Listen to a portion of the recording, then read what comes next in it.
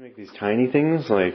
Not really. So when I put the piece of clay on the wheel, if I'm making mugs, if I'm going to make 6 mugs, I don't take 6 balls of clay. I just put a big piece of clay on the wheel and I just start throwing the mugs off the top of that clay. It's called, so you just center the clay on the top, make a mug.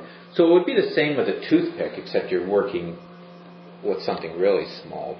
And I just keep taking those off the top of that piece of clay. Mm-hmm.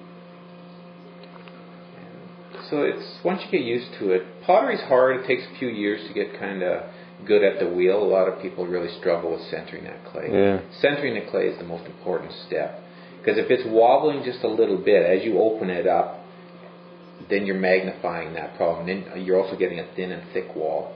Oh, yeah.